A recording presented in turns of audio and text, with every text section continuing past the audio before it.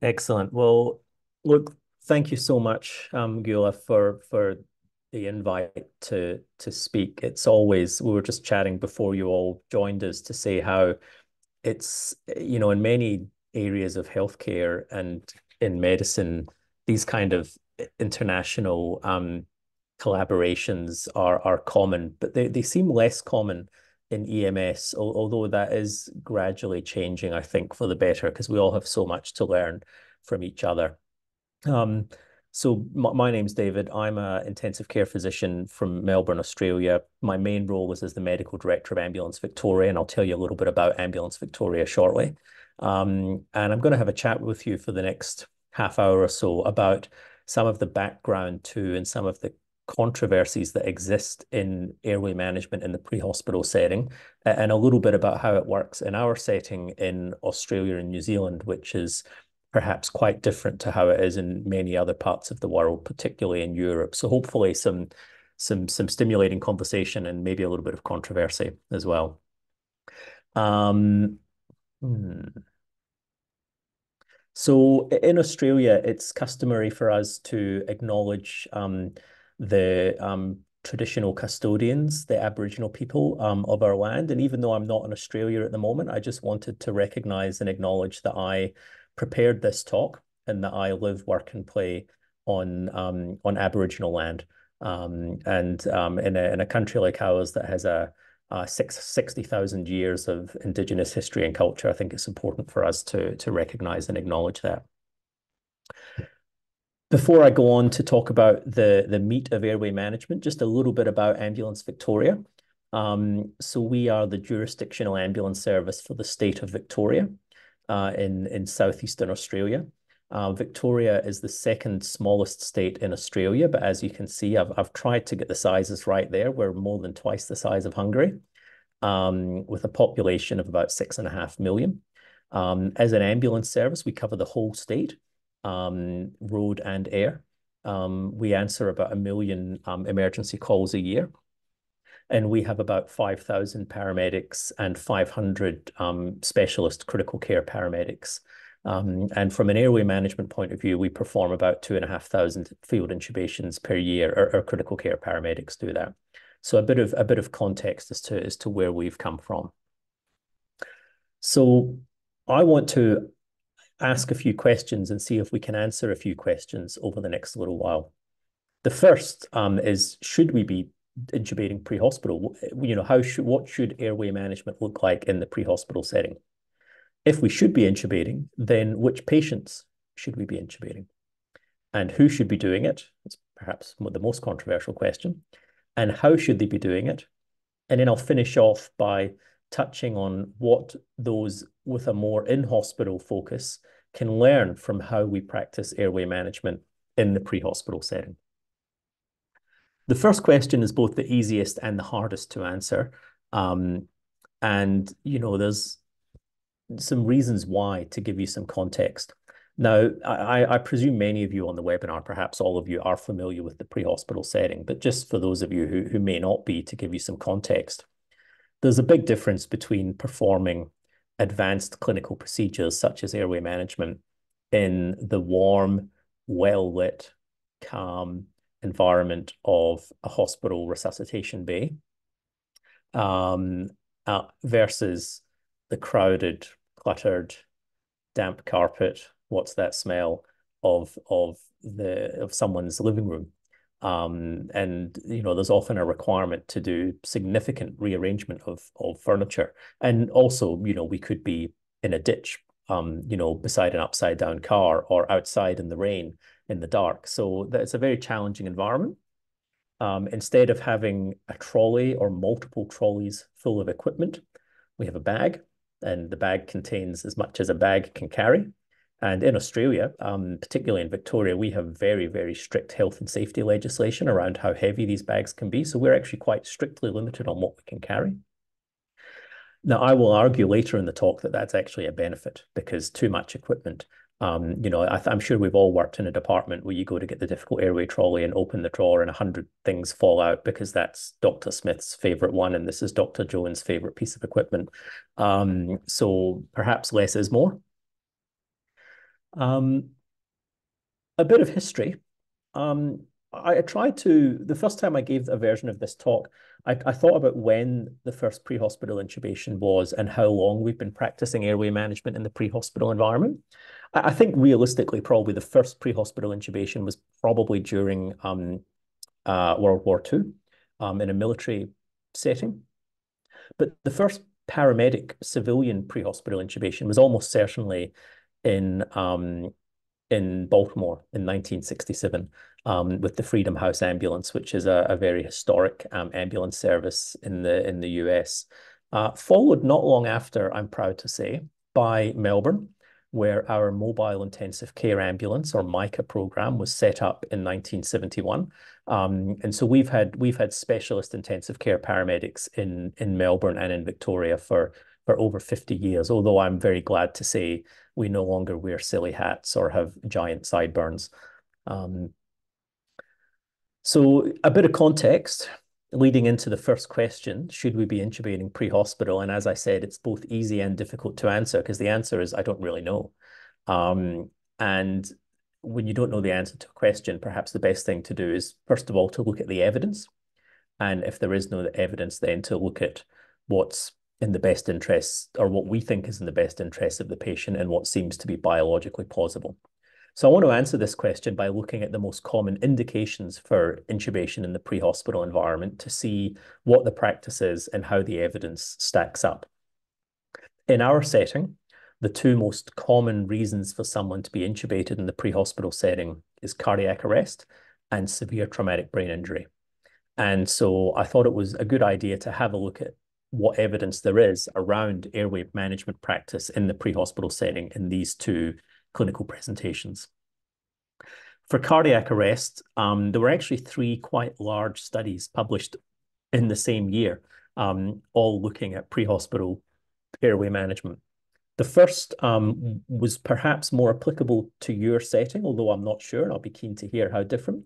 This was a study that was done in the Netherlands, and I think also perhaps in Belgium, or maybe the other way around, randomizing 2,000 odd patients to either bag valve mask ventilation or intubation in the setting of cardiac arrest. And their primary outcome was a good one. It was favorable neurological outcome at 28 days. And they showed no difference in survival, which is interesting. Just a little, for those of you who are not used to looking at adult cardiac arrest data, a little trick.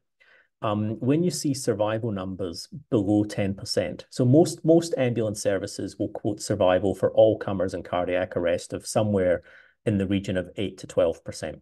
When you see numbers lower than that, it usually means that that's a setting where ambulance clinicians are not able to withhold resuscitation for unwitnessed asystolic cardiac arrests. So most high-functioning ambulance services won't commence resuscitation on someone who's had an unwitnessed asystolic arrest because many, many large registries show that the survival in that population is zero. When you see numbers of 2, 3, 4% survival, that probably means that that's a service that attempts resuscitation on asystolic patients. The next trial in the United States, 3,000 patients, they were randomized to combi tube versus intubation. I'm not sure if any of you are familiar with the combi tube. I've never used one clinically. I've used it on a mannequin. The best description I've ever heard of it is a very complicated way to kill someone. Basically a giant tube with a series of balloons. Sometimes it will go into, most of the time it will go into the esophagus. Occasionally it will go into the trachea. They seem to have really only gained popularity in North America. I'm not sure how popular, if at all, they were in Europe. They certainly never took off in Australia.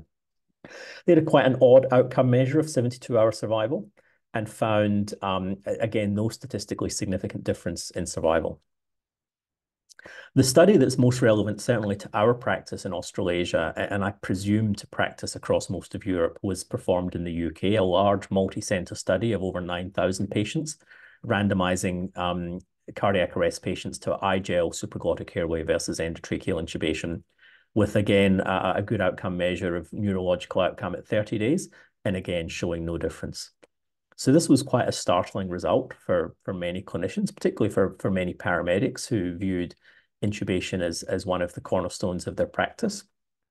And I guess it led to a bit of controversy in many paramedics on social media and in other settings saying, well, you know, that evidence doesn't apply to me. How dare you take intubation away from me? But what ended up happening as a result in many settings, particularly in the UK, was that intubation was removed from the scope of practice for most paramedics, if not all paramedics. I don't think that's where it ends, though, because what's happened in the last 10 years has been a new treatment has arisen for CPR in most settings, and that's eCPR or ECMO CPR. And so this is a different cohort or a specific cohort of patients. And it seems increasingly likely that in this cohort of patients with refractory cardiac arrest, there may actually be a role for intubation. And so this is a retrospective cohort study of 420 consecutive patients with refractory cardiac arrest presenting to a single center in Minneapolis in the US.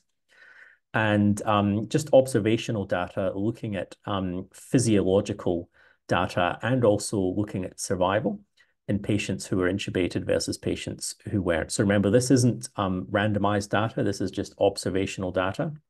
But what they found is that in the patients who arrived intubated versus those who didn't, they had a higher PaO2, a lower PaCO2, and a higher pH.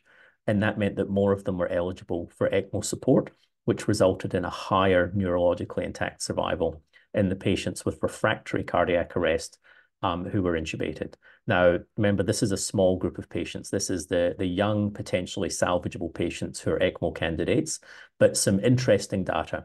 And what that means for me as a medical director is I discourage regular, or we don't let our regular paramedics intubate, but they can all use iGels. But the practice for most of our paramedics in cardiac arrest settings is put in an iGel. And if it's a young person with refractory arrest and you're transporting for ECMO or we're sending an ECMO team to the scene, then you intubate. Or if you get ROSC, then you do an RSI after ROSC. And that's our practice pretty much routinely. What about traumatic brain injury? Well, we know that the big killers in traumatic brain injury are secondary brain injury, which is caused by hypoxia, hypercarbia, and hypotension. And so the question becomes, what benefit or effect does airway management have on those three things? But also, how does airway management in the pre-hospital setting affect the time to definitive management in the relatively small cohort of TBI patients who have a expanding space-occupying lesion? And again, a bit of data to support us here, but nowhere near as good as the data we have for cardiac arrest. So three main trials that people speak about. The first one, the Davis trial from 2003, 800 odd patients. Now, this was a historical case control study. So about 200 patients underwent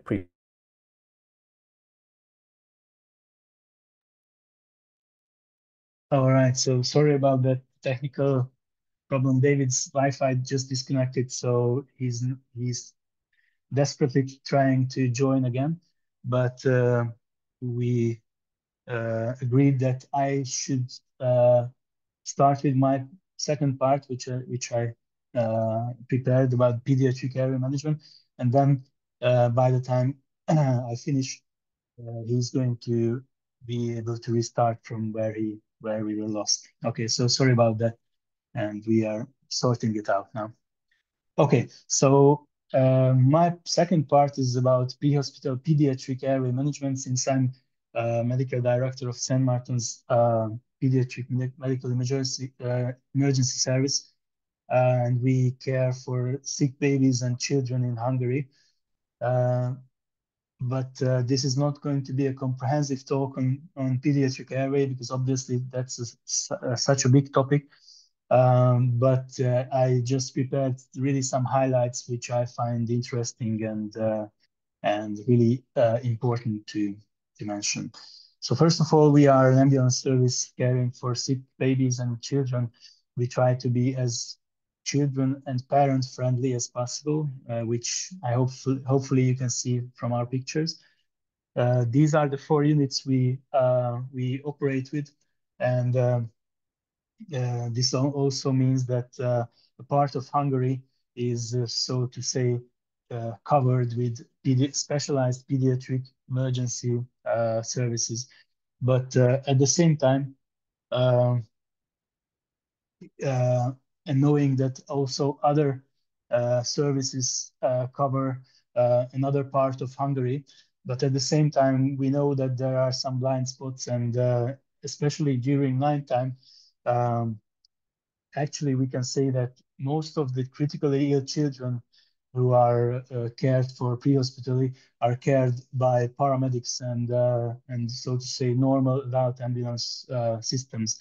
So therefore, I think this talk is very important for them as well, because not all the children have the so to say luxury to be transported by a specialized ambulance service team with really specialized equipment, but lots of them have to rely on their local ambulance teams, who are actually very well equipped and very well trained as well. But this talk is just an aim is to support some additional information on pediatric airways. So what cases we care for? Actually, there's not much difference from what people see in a pediatric A&E department. So primary pre-hospital causes, we have lots of kids with respiratory neuro related cases like convulsions, status epilepticus, or neuroinfections. And also we can go to lots of kids with minor or major injuries like burns, scalds, and some other extremity fractures and other injuries as well. A quite big amount of our job, approximately 20%, is related to secondary transport, which means that uh, there are lots of babies and children who have to be transported, for example, uh, from a smaller hospital to a bigger center, for example, in the capital city. But these transports are not always only transports, because there are lots of cases where we have to stabilize babies and children on scene, because these facilities don't have their own PICU background, and therefore we have to help them on scene, and together with the sending hospital, we have to stabilize these patients before starting to transfer them. So these are the four topics which I already said are not exhaustive list of what we have to know about the airway, but really some just the highlights about what I experienced in the last few years. So first, I would like to talk about the airway, pediatric airway physiology, then especially some important points on dead space and airway dead space. Then quite specific conditions related to a high risk of peri-intubation cardiac arrest or peri-intubation complications. And at last, I'm going to touch on what we do as education. So let's start with the pediatric RSI physiology, so to say. And I think the most important point is hypoxia, because lots of kids and babies uh, present with an illness linked with hypoxia, and most frequently the indication itself for an RSI is hypoxia.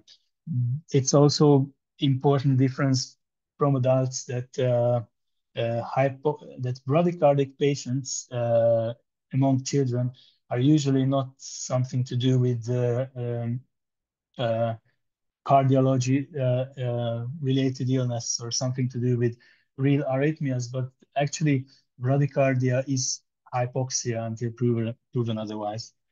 A second important point, that the risk of hypoxia during an RSI clearly outweighs the risk of aspiration. So that's a very important distinction from the adult physiology. Therefore, we actually started and continue to use a so-called modified RSI, which I'm going to talk about later, but is actually based on a careful bag mask ventilation after administering neuromuscular blocking drugs. Okay, so what's next? The dose and size calculations are can be somewhat frightening for those people who, who don't deal on a daily basis with children. But I have to say there is help out there. So partly I would encourage everyone to use applications like this one from Denmark. It's a very nice one. I would encourage everyone to use this. Uh, and actually, either this application or any other application which are used for pediatric data and pediatric airways is to do with changing the age group, changing the weights, and then getting instant results about the tube length, tube sizes, different drug doses, and the most important things which we have to do when resuscitating critically ill children. This application, for example, is a few euros cost, but there are lots of them out there which are freely available as well. And I'm sure David also is going to mention their application because that's a nice one as well from Victoria. This is a second opportunity. So what we recently did in our service, and I'm going to tell you about that later on, is a standardized RSI preparation. And as a part of that, we also have a printed sheet which contains all the typical age groups from the premature baby to a young adult, and you don't have to calculate it in a critical situation, but you have that down there and you just have to read it out loud. All right, so let's switch to what we have to do to prevent hypoxia. I think high quality bag mask ventilation is really the starting point and the most important point which you have to learn as a pediatric provider, because it actually people think lots of the times people think it's an obvious thing to do and everyone can do BMV, so bag mask ventilation. But what we see in real life and in the everyday work is that these babies and small children are so much relying on an effective chest rise and an effective mask seal that you really have to improve your skill set to do it also in a critical condition. And what we encourage our colleagues to do is this so-called two-handed grip, two-handed CE grip, because as you see in this picture, the most effective way to open the airway and at the same time do a head tilt, chin lift, and open the mouth is with a bimanual thing. And actually, it's not so important who is pressing the balloon, or if you use a transport ventilator, you can also connect it to the ventilator and you can set some pressures. But the most important thing is really your two hands, which maintain this mask seal. All right. So what I was touching on earlier is the difference between the so-called original RSI, the adult type RSI, where the priority is the aspiration protection. So classically, we pre-oxygenate adults, then we induce them with an anesthetic and then relaxant, then wait, and with passive apnea time and oxygenation, there's usually enough oxygen reserves to wait with a very good saturation until the provider starts laryngoscopy and intubates the patient, and later on ventilates them as well. The below flow chart, the so-called modified RSI, or as if you like, you can also call it a DSI, so delayed sequence intubation, means that if you are able, obviously, it's not always trivial in babies, you can pre-oxygenate. Most of the time, actually, they don't really cooperate with it, or they are already ventilated with the bag and mask. Then at time zero, you induce them with an anesthetic and the neuromuscular blocking agent, and then start a so-called controlled bag mask ventilation, which means you really aim to ventilate with a low pressure something below 15, because pressure above 15 centimeters of water would be actually a high risk of opening the lower esophageal sphincter and leading to regurgitation or aspiration. Then if you do this controlled bag mask ventilation, you have the time to make sure there's adequate hemodynamics, there's adequate depth of anesthesia and neuromuscular blocking drugs. And then after typically 1.5 to 2 minutes, you can go on with ventilation, with laryngoscopy, intubation, and ventilation. So that's the main difference between the two. I also brought you an interesting article. Actually, it's from last year from the ESAIC and BGA. It was a cooperation. And this guideline is a really important description how you should intubate neonates and infants.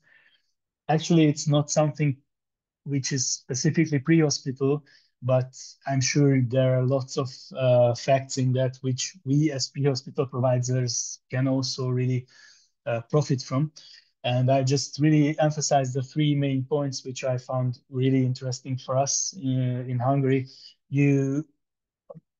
In neonates and small children's, difficult airway exists as well, and you have to prepare, and the preparation is really something about human factors much more than equipment and drugs. Something which sounds really trivial, but unfortunately in Hungary, and especially in the hospital settings, in NICUs and PICUs, it's not 100% standard that we verify the successful intubation and the tube's position within ATCO2 measurements, so away from capnography. It's a really important point, and this is, I think, something we have to work on in Hungary, and actually we are working on it. And it's in the past 10 to 15 years in the ambulance sector, I think there was a great improvement in this topic. And nowadays, I can say that in the ambulance sector, so in the pre-hospital teams, capnography is really a must and really a standard equipment when intubating patients. And something which is also controversial, because we wanted to make this webinar something which we can discuss things, is that this article really clearly states that video laryngoscopy should be the first choice in neonates and infants. And that brings us the question if you want to intubate with a direct or a video laryngoscope. And as I said, the guideline now says that VL should be the first choice. But as a side note, I just wanted to mention that I think it's really a nice thing, and we also started to use it a few years ago. But I'm sure that I wouldn't encourage anyone to use a video laryngoscope who didn't have or hadn't had proper training, for example, in an operating theater or on mannequins with video laryngoscopy. So I wouldn't encourage anyone to start using video laryngoscopy in a critically ill child. So I think that's a very important side note. And at the same time, maybe that's the future. So we all have to prepare for it, and we all have to train it when we have the opportunity. All right. So just to go on with the case, in Hungary, a few years ago, there was a 5-year-old boy who submerged into a chemical-filled well.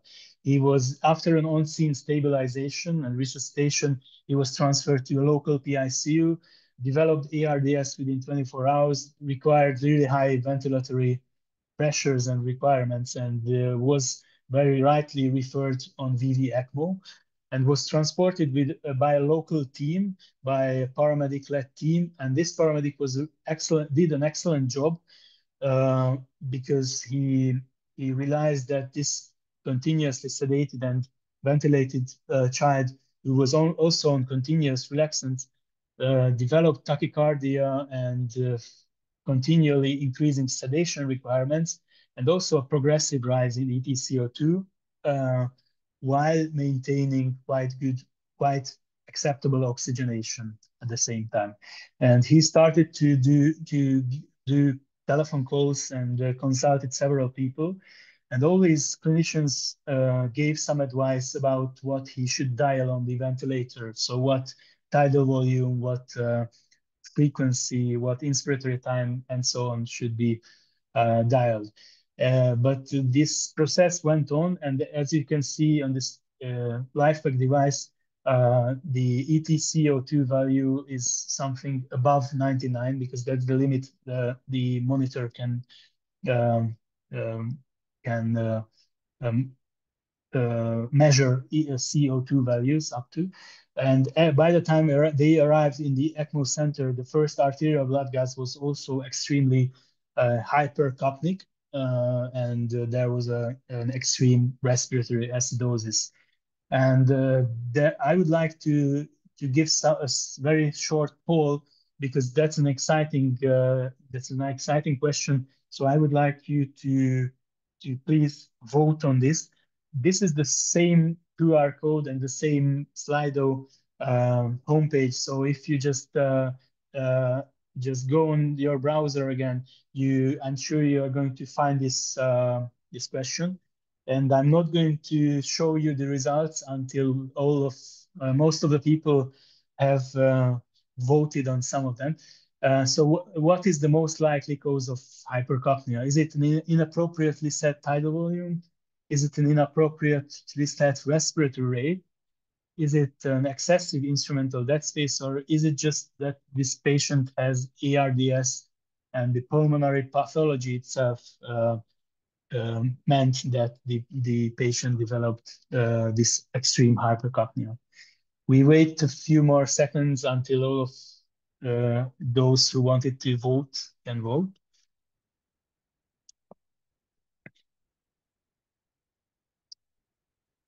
All right. So let's see what is the correct answer.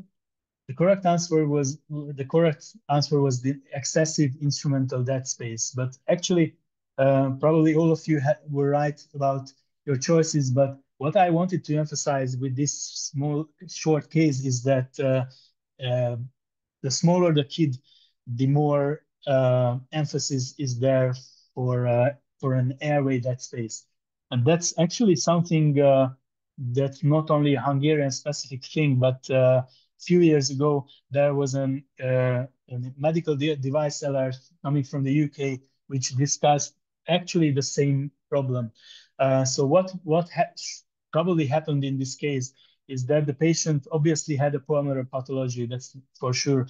But what they did was they were really fixated on what to dial on the ventilator, and they didn't really really realize that this was an adult airway circuit, and also didn't realize that this was an adult HME filter. So what they missed is probably was that the so-called instrumental dead space was almost as high as the patient's tidal volume, because this kid was about 14 kilograms weight. So their tidal volume was around 100 milliliters, was below 100 milliliters.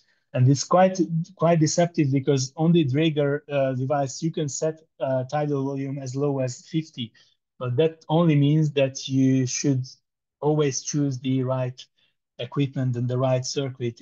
And if you don't have a pediatric circuit or a pediatric HME filter, actually that's not such a tragedy, but you have to change to the intubated patient being ventilated for this period with a bag, and this completely resolves this issue or makes it really better at that time. All right, so the smaller the patient, the more the dead space matters, and that was just something I wanted to emphasize. All right, peri-intubation cardiac arrest. It's really a vast topic, so I'm not going to into detail because of time limits, but just really wanted to mention these four important conditions because, for example, shocked babies and shocked children, no matter what the cause of the shock is, they are really at high risk. And there's this saying, resuscitate before you intubate, is really true for this patient category because you don't want to push the patient with your anesthetics and your positive pressure ventilation into your cardiac arrest. The second condition is status asthmaticus, or any other condition which means a lower small airway obstruction, so an obstructive lung disease, because this not only can result in hypoxia through a dynamic hyperinflation, but in case the ventilator in this already intubated patient is not set properly, there's not enough time for exhalation, there are too high pressures and not enough time to exhale, there can be such dynamic hyperinflation that this can also affect the hemodynamics, and this can also lead to a cardiac arrest. The third one is severe metabolic acidosis. Like the most typical cause is a DKA, so diabetic ketoacidosis. This is quite common also in kids.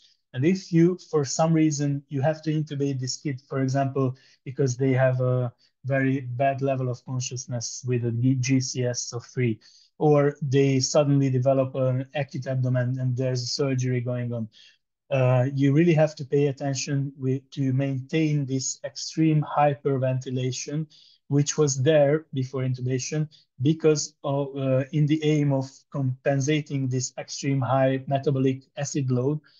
And if you suddenly take away this high minute ventilation because you push the paralytics, you push the anesthetics, and you intubate the patient, and you, for example, halve this minute ventilation, you can really suddenly push this patient into a cardiac arrest, because then the pH drops so suddenly that the heart really cannot handle with this pH drop. So that's something I would like to all of you to remember.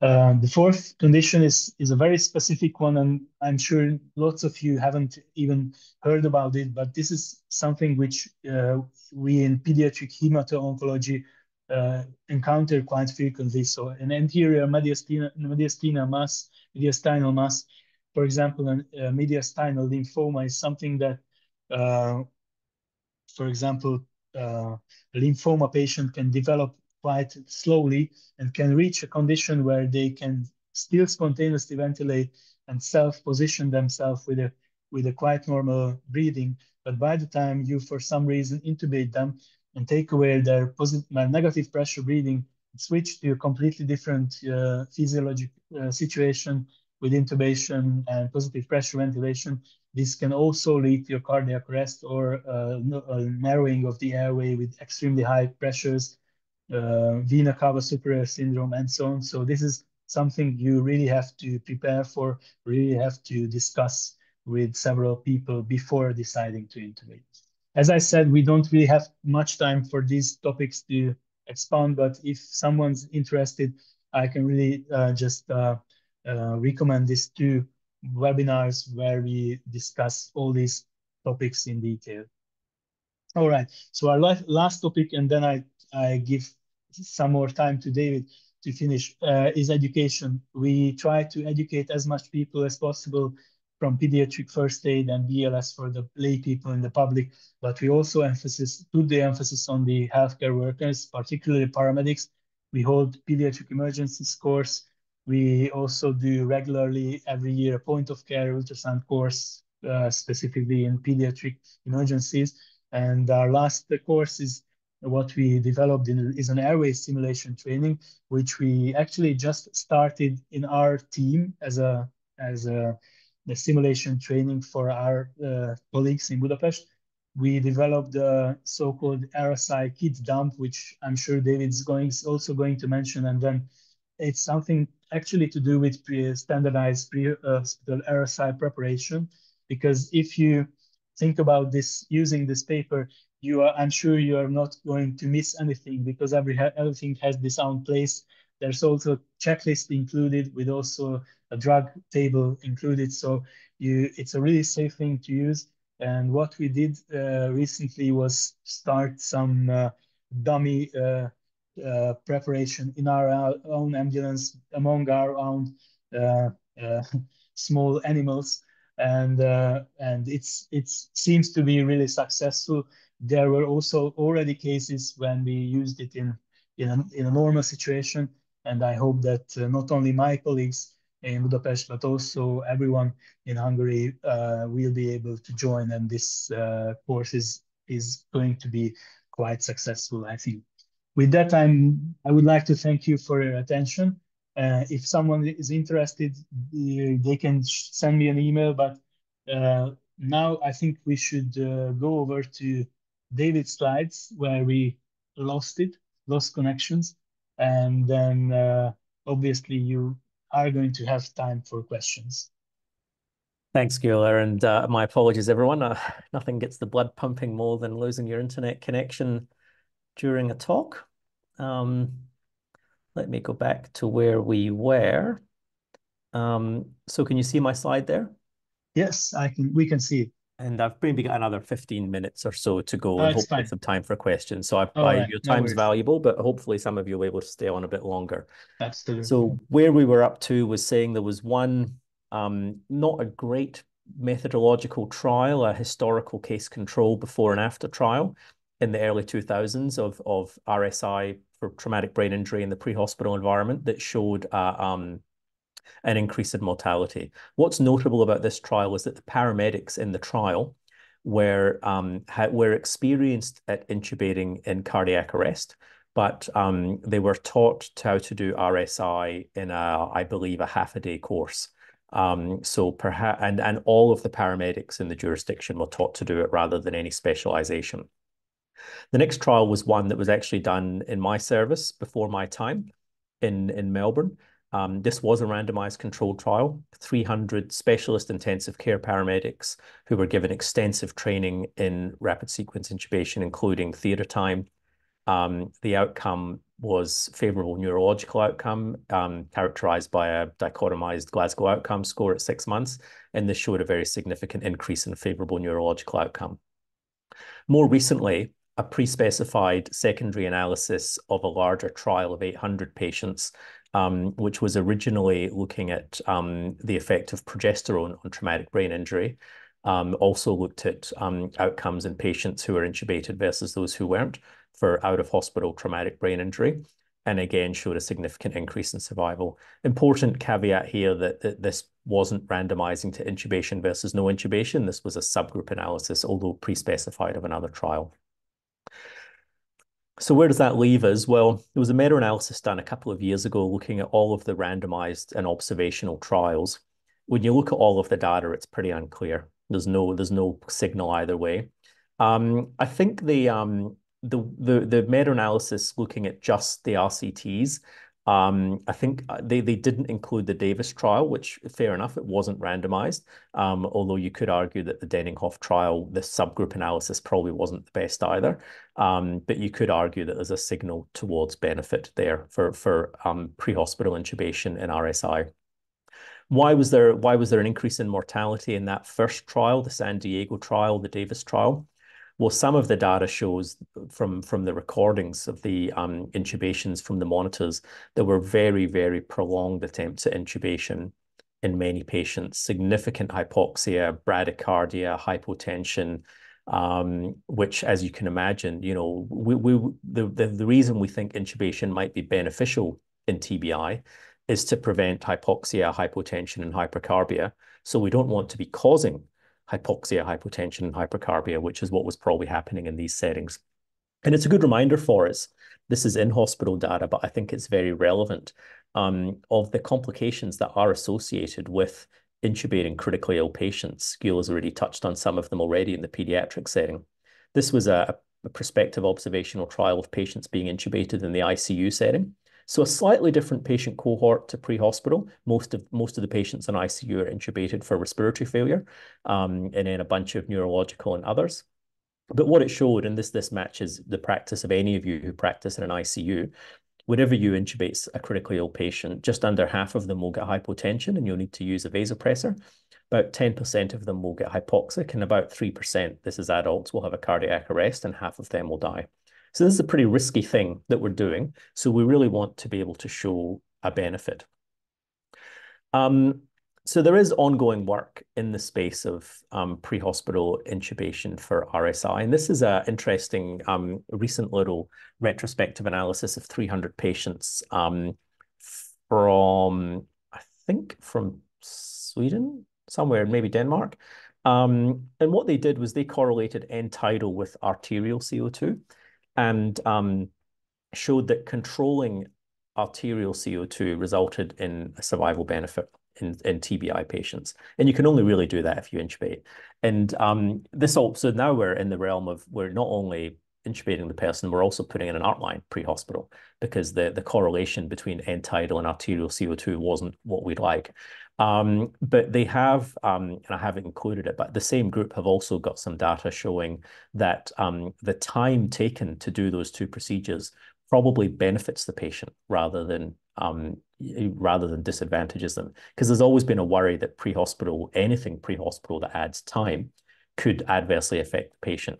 But you know, those of you who practice in a neurocritical care setting will know most patients with a TBI don't have an expanding space-occupying lesion. They've got a diffuse traumatic brain injury, the treatment of which is control of CO2, control of oxygen, control of blood pressure. So there's a good plausibility for that to be done. So, you know, where should it be done? You know, should it be done at the accident scene? Should it be done on the way to hospital? Should it be done in ED? Should it be done in the operating room? I think, you know, my inclination is that it probably should be done before the patient gets to the operating room and probably before they get to radiology. So the question then becomes, you know, the time taken to get the patient to their CT scan. And we're looking at doing a trial, or at least collecting some observational data, looking at time taken to get a patient to scan with pre-hospital versus ED intubation, because I think that's the meaningful variable. And then, of course, a big question about modality of transport, road versus air. I think it's pretty clear cut that if someone's flying 200 kilometers and they're a thrashy traumatic brain injury, they need to be intubated. If someone's a 20-minute drive from hospital in the back of an ambulance, I think that's less clear, and we probably do need a bit more data there. Other reasons that someone might need to be intubated in the pre-hospital setting: some sort of neurological catastrophe, either status epilepticus or a subarachnoid hemorrhage. Some toxicology problems, you know, particularly a tricyclic overdose, where again, control of CO2 or control of pH is important. Particularly relevant during the pandemic, obviously, pneumonia, respiratory failure. A couple that I think are often understated is what we would refer to as humanitarian indications. A major trauma patient with severe pain, or particularly a burns patient with high total body surface area burns with severe pain. These patients are going to be intubated as soon as they arrive in hospital. So we would advocate in our setting for that to be done in the pre-hospital setting as a humane thing to allow us to provide a decent dose of analgesia and sedation. So just in the last few minutes, perhaps the more controversial aspects of the talk: who should be doing the intubating in the pre-hospital environment? Should it be dashing, handsome doctors and nurses, or should it be paramedics with shorts and long socks in this old photograph from New Zealand? And I'm sorry to disappoint you, but the answer is it probably doesn't matter. The person doing it should just be an experienced airway management clinician. Because the problem, of course, is that intubation, I think, is like driving and like sex. Everyone thinks they're amazing at it, but 50% of people have to be below average, as with any practical skill. And so professional background doesn't come into it, it's just experience. And we do have some data to support that. This was just from Twitter X a few years ago, looking at whether how many paramedics are doing RSI. So, you know, close to 50% probably of pre-hospital intubations are done by paramedics, the rest done by doctors. Does it make a difference? These are some data from Europe that do suggest that that doctors have a more significantly increased first pass success and overall intubation success rate compared to paramedics or nurses. Although data from our setting in Victoria show a success rate, a first pass success rate of 89% and an intubation success rate of 99%. So comparable to that seen by doctors in the previous trial. And that carries for children as well. First pass success of 93% and intubation success rate of 99% for children in our setting. So I think what this shows to me is that it doesn't matter who's putting the plastic between the vocal cords, as long as they're well-trained, working in a well-governed system, well-experienced. How should they be intubating? We've already touched on this. There's been quite a bit of work recently on direct versus video laryngoscopy. There's been looking at adverse events. It's some early work, meta-analysis suggesting a benefit to video laryngoscopy. There's been an observational trial in using a large North American emergency medicine registry, again showing a significant increase in first pass success with relatively inexperienced intubators, and that's a caveat there. There's been a Cochrane review, which clearly shows a small benefit to video laryngoscopy in critically ill patients. And more recently, there's been a couple of randomized controlled trials, 3, including one in the pediatric setting, and all of them are showing the same thing, that in critically ill patients, adults or children, video laryngoscopy is safer and faster and is associated with better first pass success than direct laryngoscopy. We haven't gone to the stage yet in our setting of mandating video laryngoscopy, but the language I use with our paramedics is that it is recommended by me. It's recommended in the guideline. And I tell them that if they use video laryngoscopy and something goes wrong and the patient dies, it will be me standing in the coroner's court defending our practice. And if they don't use video laryngoscopy and the patient dies, it will be them standing in the coroner's court defending their practice as to why it's different from everyone else. And I think it's probably 99% of our paramedics are using video laryngoscopy, as are our doctors now. I actually couldn't tell you the last time I did direct laryngoscopy. It must have been, more than 10 years ago, probably. So just very quickly in the last couple of minutes, what can those of you who only work in hospital learn from us in the pre-hospital environment? Quite a lot, I think. One thing, so emergency care in the pre-hospital environment has I guess, a paramilitary history. Paramedicine arose from the military. Pre-hospital medicine arose from combat. And we still have this we have uniforms and rank and epaulets and this hierarchical structure. And so that means paramedics, by and large, will do as they're told and follow a guideline. Doctors, in my experience, often think they know best and will tend to deviate from guidelines. And sometimes that's very appropriate and sometimes it's not. And so I think there are some tricks that doctors and those who work in hospital can learn from what we've done in the pre-hospital environment across the world to try to standardize the way we carry out airway management. And so we have guidelines, and this is our guideline at Ambulance Victoria. It's freely available online. Our intubation guideline is about to be updated in the next 6 months. It won't change much, but we basically we create a recipe for our paramedics. They can change it if they like. We encourage our doctors. We use doctors for inter-hospital retrieval. We encourage them to follow the same guideline. We also have a difficult airway guideline, which is absolutely non-negotiable. And so we assess paramedics on this every year. We're finding it, as I said, our success rate. We don't have a registry, unfortunately. We don't have a formal registry, I should say. We have an electronic patient record, which gives us some idea of how successful we are. Every time one of our paramedics performs a surgical airway, I get an email as soon as they do it. As soon as they save their electronic PCR, I get notified so I can follow up with them directly. And we haven't had any inappropriate surgical airways, to my knowledge. They've all been absolutely indicated, and I would have done the same thing. So I'm very comfortable with where we're at in terms of following guidelines. We use checklists. And the intubation checklist that many of you would use in hospital actually arose from the pre-hospital setting. The London Air Ambulance Service was the first to use routinely use a pre-hospital checklist. And for those of you who haven't read it yet, I would encourage anyone who works in the pre-hospital or critical care space to read Atul Gawande's The Checklist Manifesto to give you a good background on the importance of checklists in high-stakes clinical settings. We've already discussed kit dumps.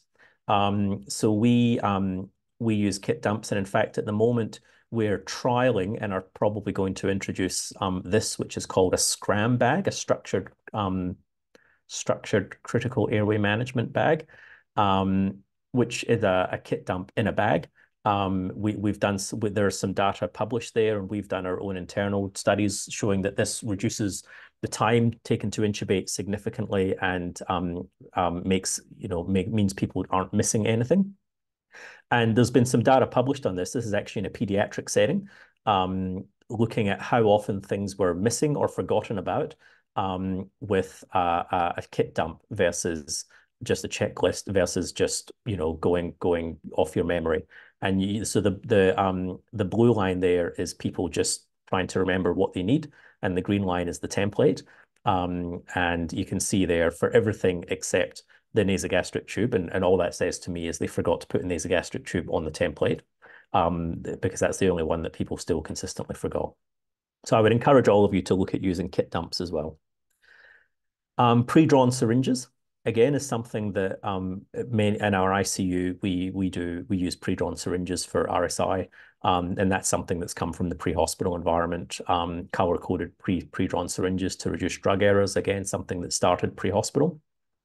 And just to close, perhaps the biggest thing is that we practice and we assess, and I can, put my hand up and be 100% honest and say never in my medical career has anyone ever formally assessed me in a high stakes exam on how to intubate someone. It's never been assessed. It's just, as you all know, it's see one, do one, teach one.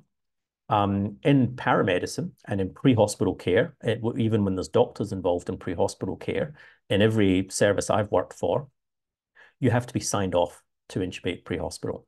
You have to undergo an assessment, a formalized objective assessment of your ability to safely intubate. And I think that's something that's actually seriously lacking in the in-hospital space that we can all learn, both from a learning perspective and also from a patient safety perspective.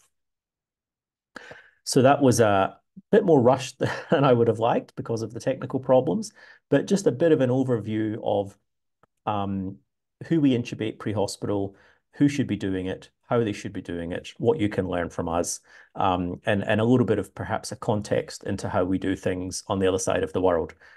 Happy to answer any questions if we've got time, and happy to chat via email if anyone has any other questions or wants any of the access to any of the resources I've discussed as well. Thank you. All right. Thank you very much, David. It was really, really exciting. Could you please stop screen sharing? So we are waiting for questions. So any questions are welcome. Also in Hungarian, it's all right because then I translate it. There is one question now in the Q&A. Do you see it, David? Or can you? So I can read it out. So the question is really exciting because it's about metabolic acidosis, which I mentioned. So I emphasize the importance of keeping up respiratory compensation of metabolic acidosis. Same time, there's a strong dogma of avoiding hypocapnia, even in acidotic patients, afraid of vasoconstriction. So that's about this controversy. What are your thoughts? I think that's a great question. I think what it comes down to me is what's going to kill them first. And the person asking the question is right. We do try to avoid hypocapnia. But I think there is a trend now, and there's some data to support this, that when we the end tidal CO2 that we're measuring is as I discussed and as other evidence shows, is not what the PaCO2 is. And so even when you think you're hyperventilating someone, you may not be. But if someone's severely acidotic, those are the two patients that terrify me around airway management are severe metabolic acidosis and pulmonary hypertension. And sometimes you often don't know if someone's got pulmonary hypertension or right heart failure. You may not know if someone's got severe metabolic acidosis, but if you do, the thing I would do is try not to intubate them at all. And if you had to, you have to try and match their minute volume if you can. And so even if they've got a TBI, it's just bad luck for them, unfortunately. There'll be a small cohort of patients with both of those problems coexisting. And yeah, I would continue to hyperventilate. And I routinely now ventilate patients through the apneic period of an RSI. I think there's data to support that. No increased incidence in aspiration and improvement in hypoxia and hemodynamics. All right. If any other questions are absolutely welcome. And just back to this CO2 thing, it's funny because normally in a ventilated patients we are afraid of hypocapnia, like when we reach 33 millimeters of mercury, it's considered abnormal. But at the same time, in the DKA patient, they quite frequently maintain PCO2 values like 8 or 10, or at least in children. So it's really, same in adults. Yeah, it's really a good point to make. Yeah. All right. Any other questions from the audience? But can I just ask you, David, one thing, because putting in an arterial line pre-hospital is something also the Hungarian, actually the air ambulance is starting to do. From the pediatric point of view, I would really be afraid of staying on scene for 40 minutes to puncture a 2 millimeter artery. How can you limit this time? What do you think? It's a really good question. I don't know enough about the pediatric setting to answer. I would say so our flight paramedics can do art lines. Our road paramedics can't. That's a situation that I inherited and wasn't too happy about. I actually didn't think they should be doing it because I worried about exactly that, about prolonged scene times. I strongly encourage our paramedics to only insert art lines in the air so that they're not hanging around on the ground doing it. And then this data has been coming out. There's been a couple of retrospective trials in the last couple of years, the one that I mentioned, plus another one, is hinting at a fairly significant survival benefit if you can control arterial CO2. So I've had to eat some humble pie and say, okay, you can do art lines, and maybe we have to start doing them on road as well for people in rural areas. But again, I think we'll have to stipulate that it has to be en route, and you can do a bit of choice architecture there. Like to give you an example, we've recently introduced tranexamic acid for the management of major bleeding. But we don't want paramedics to hang around on scene giving tranexamic acid, so we only stock it in the ambulance. So I would probably do the same thing. I would only keep the arterial line equipment in the ambulance or in the helicopter. Don't keep it in the bag, so that it's only something you do on the way to hospital if you've got time. And that will eliminate the concerns about scene time. But as you know, there is some emerging evidence that in many patients that time may actually be beneficial. The problem is you don't know who that 1 in 5, 1 in 10 patients who has an extradural is. That's the problem, unfortunately. All right, that's a good point, and it really leads to the next question I have. Actually, for those of us who don't know, David and his colleague James are doing an excellent podcast called Clinical Conversations, so I recommend that for all of you. And you also were touching on scene times in the topic of penetrating trauma. Could you please, in a few words, could you please tell me about that, because it's really exciting. So we did an episode on penetrating trauma, which I would love if you all listen to, because we want our ratings to go up. I think something that we realized is that we had been encouraging our paramedics to minimize their scene time in penetrating trauma without saying what that meant. And so a normal scene time for us is 20 minutes. So they were interpreting that as, well, as long as it's less than 20 minutes and hanging around and doing stuff on scene. We're now encouraging our paramedics to be on scene for as short time as possible, ideally less than 5 minutes. If the patient's walking, just walk them into the ambulance and get moving. Do everything en route. From an airway management point of view, we're encouraging our MICA paramedics that if the patient's unconscious and you're within 10 or 20 minutes of a trauma center, they're not to be intubated. They're to be put on their side and just transported under lights and sirens. I think the only role for airway management in the bleeding trauma patient is in the setting where a pre-hospital critical care team that's capable of doing an advanced surgical procedure can locate to you significantly faster than you can locate to a trauma center, or in the aeromedical setting where you're an hour away and you have to get the patient packaged up for transport. For all the reasons that you've outlined around, the drugs causing hypotension, positive pressure ventilation causing hypotension, it's very risky. But I think, yeah, the less is more. And in the podcast, we talk about a mnemonic from an English air ambulance service, STAB 5. So I'm not going to remember it now. It's scene safety, rapid 10-second triage, assertive scene management, bleeding control, and leaving in less than 5 minutes if you can. And that's, for in our setting, penetrating trauma is not that common. I hope it's the same for you. And it's the problem is it's something the management is very different to everything else, because we very much encourage a stay and play mentality in the pre-hospital setting for everything else. So this is the one exception. All right. Yeah. That's really unbelievable for me to leave the scene in 5 minutes, but probably really that is the only possible way to improve your results in this patient group. All right. I don't see any other question now in the Q&A or in the chat, so I think we can finish up now. So again, David, thanks. We're really grateful, and we would like to thank you again for joining us and giving this exciting talk, and also really thankful for the audience for keeping up so late. So thank you very much, and Thank you so much. It's been a see you great soon. pleasure. I'm really always happy to share with friends and colleagues all over the world. All right, goodbye. Thank you.